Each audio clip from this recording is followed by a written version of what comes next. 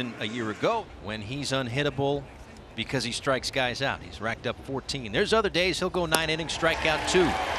He goes 1 inning, strikes out 1. Takes just 9 pitches to get through it. 1-2, swing and a miss. Good changeup at 92. And there's 2 outs quickly here in the second. 4th inning, he strikes out the side against the Mets. And that was it. That was the birth of this Sandy, this dominant Sandy. And what a play by Cooper at first. Takes away extra bases from Nick Gordon. That was ticketed for the corner. Yeah, that ball had 3 written all over it with the speed that Gordon has.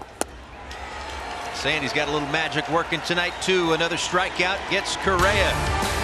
Bottom of the 6th upcoming. Sandy ready with a 1-2. And he strikes him out. I love it. Right down the pipe. Second time he's gotten Gallo. And the 4th strikeout for Alcantara, 2 away. You wouldn't mind a little breathing room, right? Yeah, you want some insurance runs, absolutely. But Sandy on the mound, it's like, hey, listen, you got your 1, Sandy. Go get him, kid. He gets the strikeout right there for the 2nd out. It's a slider there that he finishes Vasquez off with for the 2nd out of the inning. Pitch count in tremendous shape. A 2-2 to Taylor.